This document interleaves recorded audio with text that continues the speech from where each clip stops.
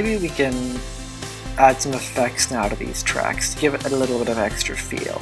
And what we're going to do is we're going to just loop it now, because we have a good melody here, and we want to mess with it a little bit without having to worry about it stopping playing because it reaches the end.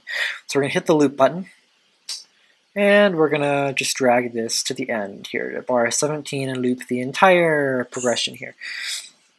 Okay, so let's see, let's add some reverb maybe. So maybe let's add some reverb to the melody, but not to the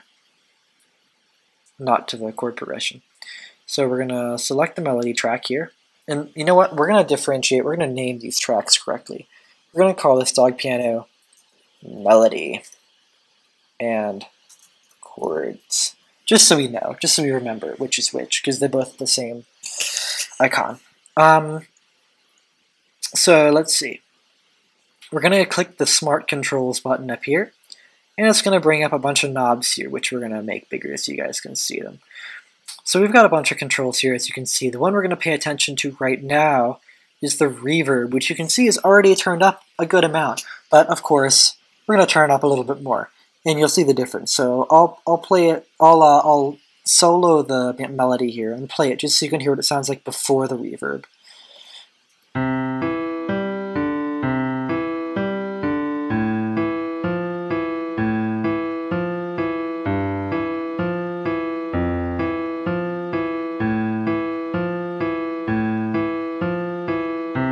Alright, so what we're going to do now is we're going to turn the reverb a good amount up. We're going to turn it up to there, let's say. And then we're also going to turn the ambience up. Now, reverb and ambience, they give you more like... Okay, so echoey is not the proper music production term to use, because echo is something entirely different. But if you ever have like sat in a church, or a large cathedral, or like a concert hall, you've heard different types of reverb. And reverb, the sound of the reverb effect depends on the size of the room or the size of the space you're in. And ambience is essentially the same thing for the purposes of this tutorial. It gives the same effect, but on a much smaller scale. So we're going to turn the reverb and ambience up, and we're going to play the melody now and hear what it sounds like again. Here, it sounds like we're in a bigger room now.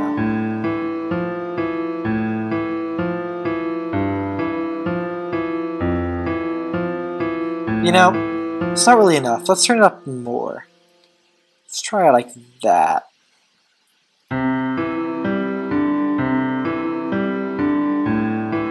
A little bit too much. There we go.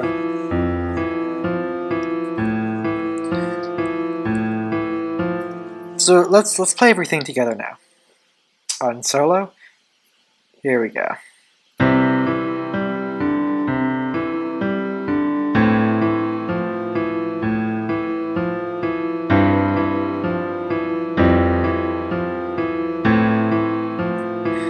You know what? Let's add the same reverb effect to the chords here. So we've switched to the chords track. So we're going to turn the reverb up like that, and the ambience to there. Leave everything else the same.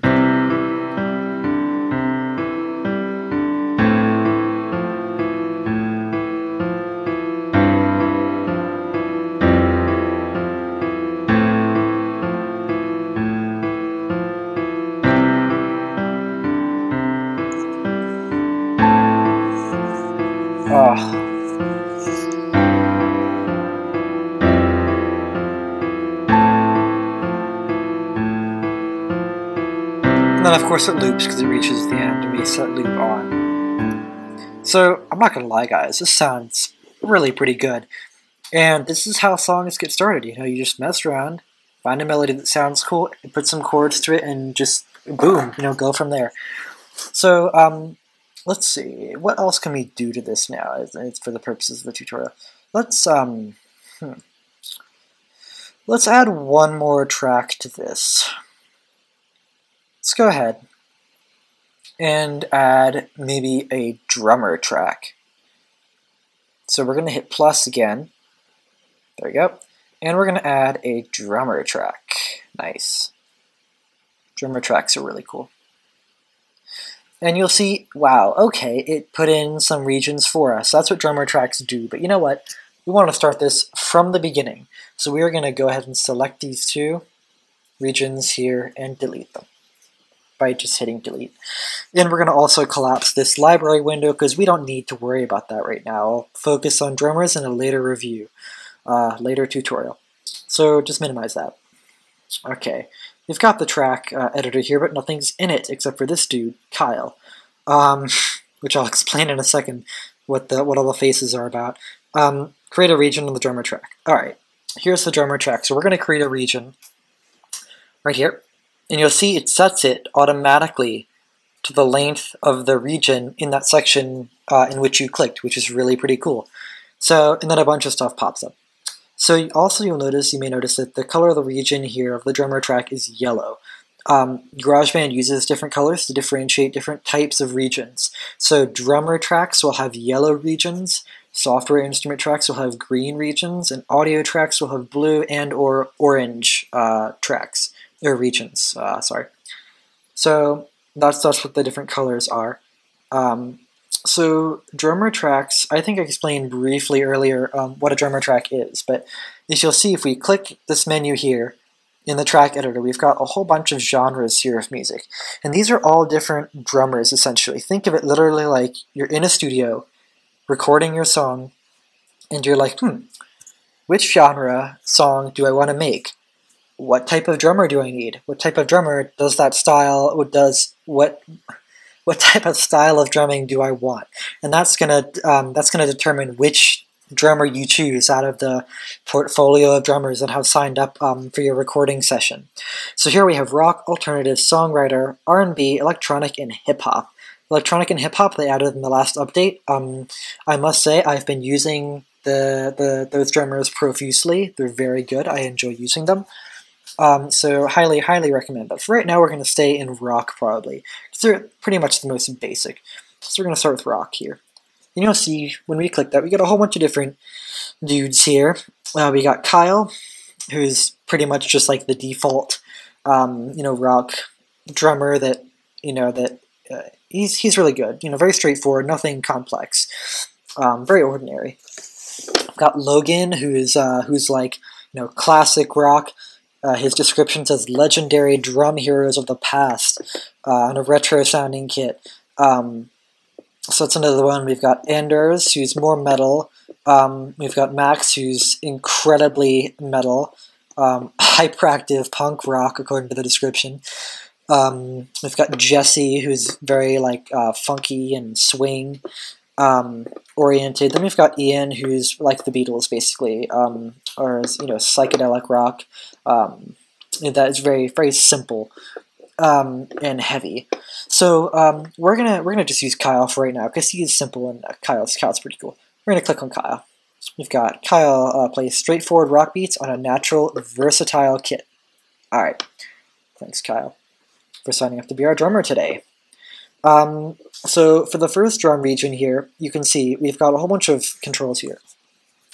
And the drummer is just so customizable. There's almost infinite options for what you can have your drum region be with all the different options. So these are presets over here for different drum patterns. So let's try, for example, let's see what Crash the Party sounds like with our current controls here. See, it switches around a bunch of controls here on the track, and we're going to play this to see what it sounds like.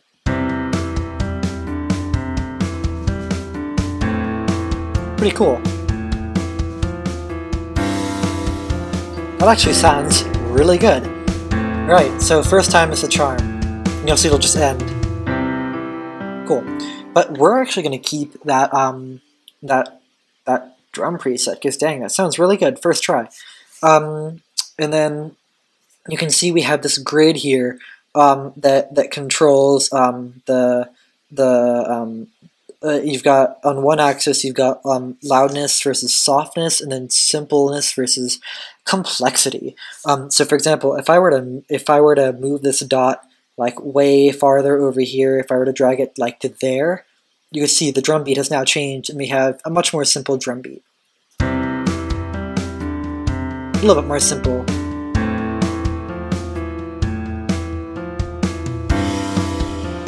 Right? And of course, if we were to move it down, it would get a lot quieter there. See, it's very quiet now.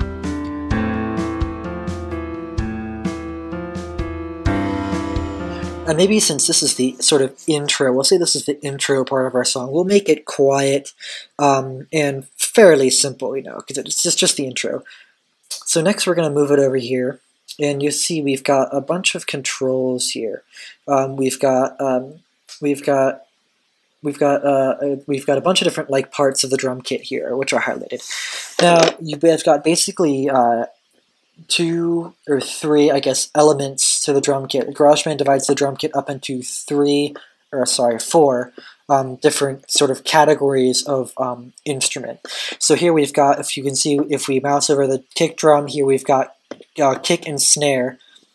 Then we've got either toms, cymbals, or hi-hats, which we can have any one of the 3 in our like drum arrangement, in our drum beat for this region alone.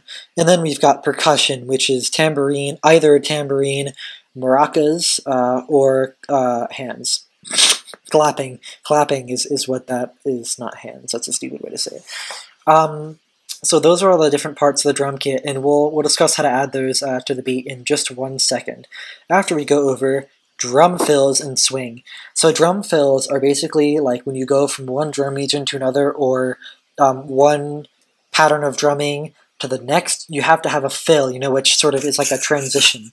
So you'll see if we turn the fill, this knob basically controls how aggressive and how often your drummer will do drum fills. So you can command him, hey, Kyle, would you do some more drum fills, bro? So now if we play this, you'll see.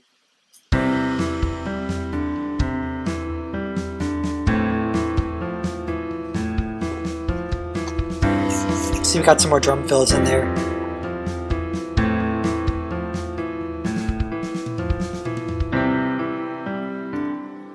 And you'll notice that the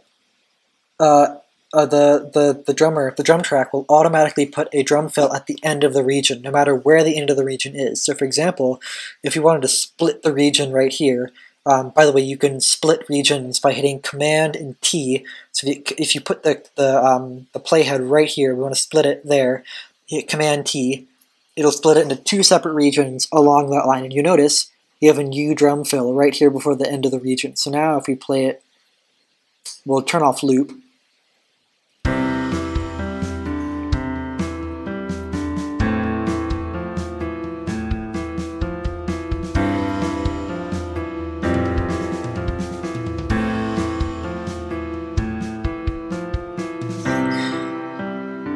Sounds pretty good actually, but I think we have a few too many drum fills now for the intro, so let's select both these regions and turn the drum fills down a bit.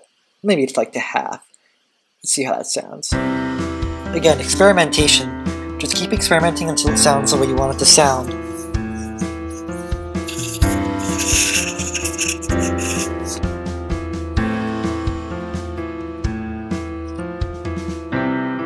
You know, maybe since we're at the end of the region here, right at 9 bars, maybe we'll add a bit more of an aggressive drum fill to that. So let's turn that up a little bit. You can see it's only changing it for this one little region here, since we only have that region selected. So let's go ahead and play just this region. Nice. So now, let's go ahead and look at some other controls here. So we've got all the different parts of the drum kit here. Oh, my bad, I forgot to go over the swing. Okay, swing, right, swing. I don't use swing too often, but that's basically, if you've ever heard like the blues, when you have those really heavy, you know, drum beats that are, well, I'll do some swing and you'll recognize it. So we'll turn the swing, we'll put it on 8th notes and go to 65%. There we go. And we'll play it and you'll hear the difference now. We'll actually solo the drum track here. Oh, listen to that swing. Let's turn the swing off. There's regular and swing. nice and swingy. And then you can, of course, you can also put on 16th notes, but unless you have like rapid fire parts of the drum kit, like hi-hats or whatever, you're not really going to hear 16th note swing, and you'll see that by if I turn 16th note swing up. Might hear it down here. A little bit. Anyway, we don't really want any swing for this song because it's not terribly funky. So we're going to go ahead and leave it just the way it is. We're going to unsolo the drums here. And the next thing we're going to do is we're going to look at the different parts of the drum kit here. So I actually like the way the toms sound, but for example, we're going to leave it on toms.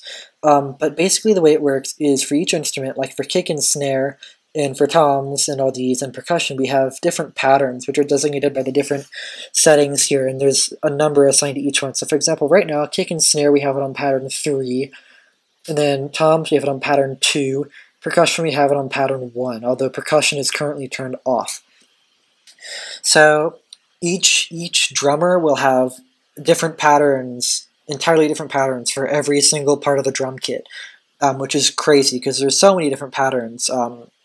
It's really great. It's really great. And of course, the patterns can also be louder, softer, simpler, or more complex depending on where you put that dot in the grid there. And of course, also the presets will just give you preset values for all the patterns, complexity, loudness, fills, and swing, basically, which is pretty cool, and which parts of the drum kit you have enabled, and that's just what the presets are. But we're going to do this ourselves, because that's the cool way to do it. So let's actually switch this from toms to hi-hats by clicking hi-hats. So now you see, now we have no toms, we have hi-hats. So now if we play it,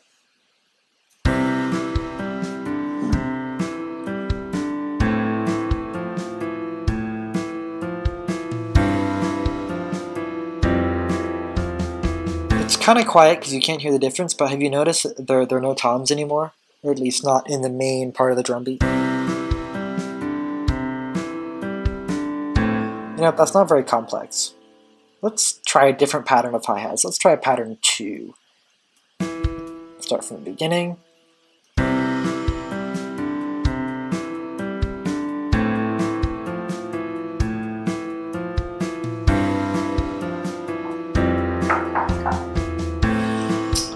Leave me knocking on my door.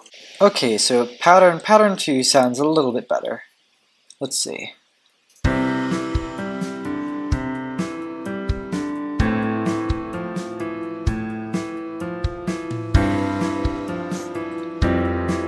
Not bad.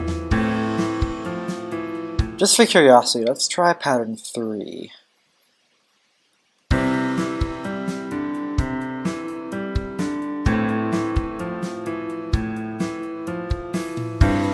Sounds better, I think.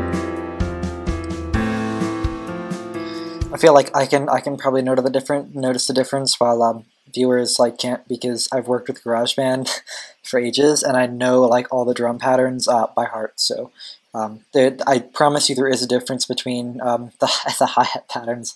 Let's just try number 4. You'll really notice the difference between pattern 4 and the rest of them. Let's see. That's the rapid fire hi-hats. Personally, I don't think that sounds as good though. So what we're going to do is we're going to leave it on pattern 3. And then another thing I've noticed is that the hi-hats are here in the intro. The hi-hats, even though they are quiet, and the drums are supposed to be quiet, the hi-hats are really too quiet. So we're going to switch over here to the Smart Controls tab up here. And these are all the drum controls here. So these mix knobs over here, kick, snare, toms, hi-hat, cymbals, and percussion, those all control the volume of each of the instruments that it's labeled with. So if you click this lighted button next to each one, that'll just turn it off altogether. So if you just don't want to even hear your kicks, just turn the kicks off. But we do want to hear kicks. So we're going to leave that on. So what we're going to do is we're going to go down here to hi-hat, and we're going to turn them up a bit. Let's try like that.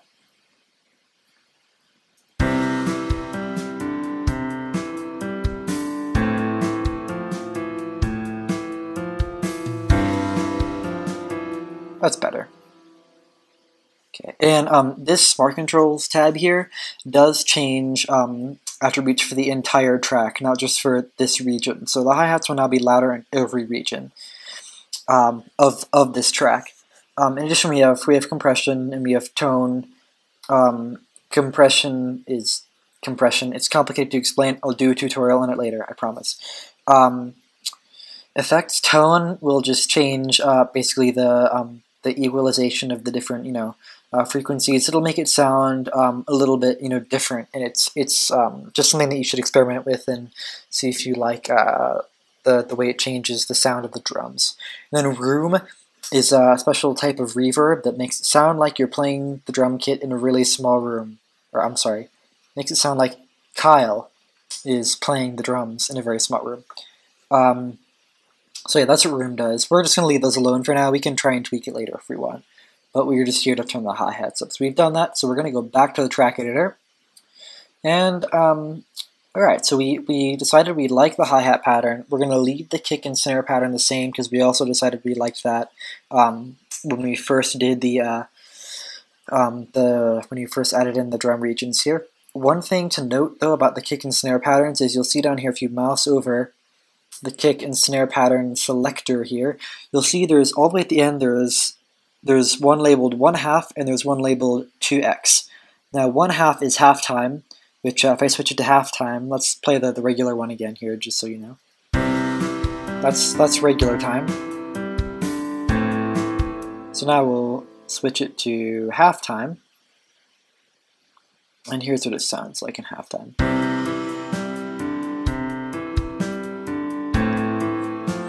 So that's a given pattern.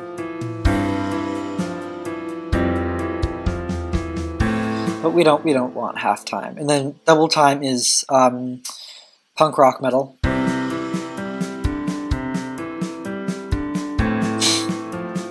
That's what double time is. So we're gonna leave it on pattern 3 though, because it sounds the best, in my opinion. Okay, let's try one more thing. Let's look at some percussion here. Let's add maybe, let's try tambourine, pattern 1.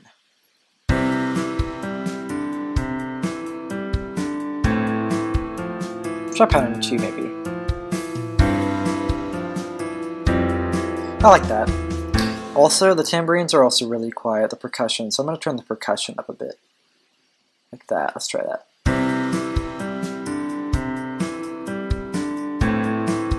So there we go. Sounds pretty good. Let's try maybe tweaking the like room. Let's try room.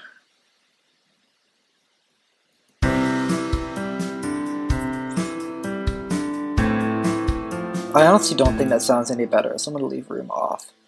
Let's try, so compression, I'm just going to play it for right now, with the effect, without the effect, and with the effect, and see if you can spot the difference. This is clean, this is without the effect.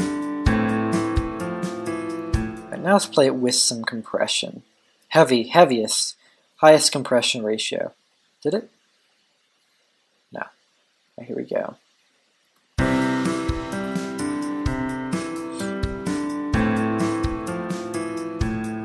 Sounds really punchy. That's the compression working.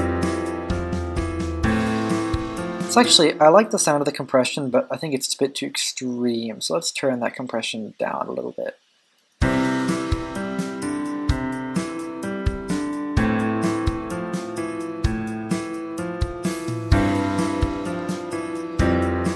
I think the compression will sound a lot better when the drums are louder, so let's go ahead and leave that compression on and see how it fits with the rest of the song here. Okay, let's see. Why don't we try? Let's make it a bit louder here, like when the chord pattern changes. And we don't want to synthesize an entirely new region for the drum kit, because then it's going to go like wild and randomize all the controls again. So what we're going to do is we're just going to copy drum regions we already have and tweak them. So we're going to copy and paste them, just like a different region. And you notice we get an exact copy of the region, which we don't want, because any good drummer obviously will never repeat exactly hit for hit the exact same drum beat in every measure. So we're going to just move the knob slightly. Actually, we're going to make it a bit louder, so let's move it up like that. And you notice now it's going to regenerate here. We'll do the same for the second region there. Right, there we go. So let's hear what it sounds like.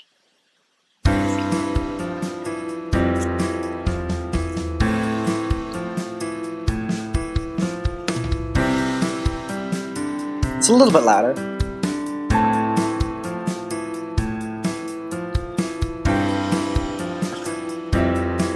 You know what? Let's make it a bit more complex also. I like that. Let's see. Did it change it for? Change it for both of them. All right.